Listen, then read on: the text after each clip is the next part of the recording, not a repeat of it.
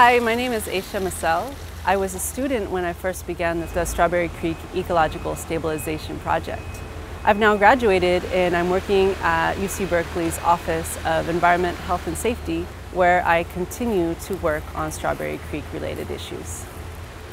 We're replacing two failed concrete check dams that were installed many decades ago. We're removing those and we're installing analogous rock step pool structures that are flexible in nature. They're able to adjust to the environment, and they'll provide pool habitat for some of the species that are present.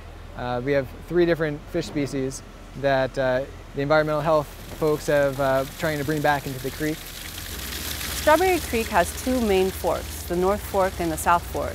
The South Fork drains an area that's largely undeveloped up in the hills, very steep terrain, and it's where the botanical garden is and the fire trail.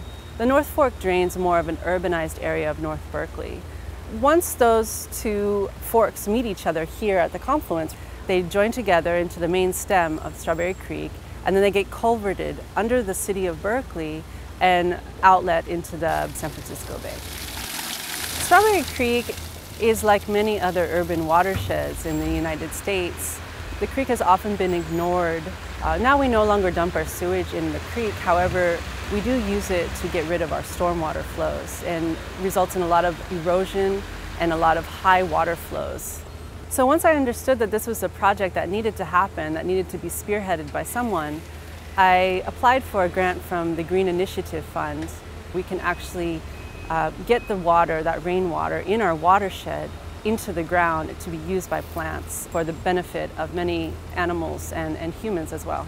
You know, we would look at the creek system, the hydrology, model the hydraulics, estimate the velocities and shear stress, and from that information we look at what kind of rock structure and what size of rock can withstand the anticipated forces from, usually we design between the 10 and the 25-year storm to make sure that the structure will be stable.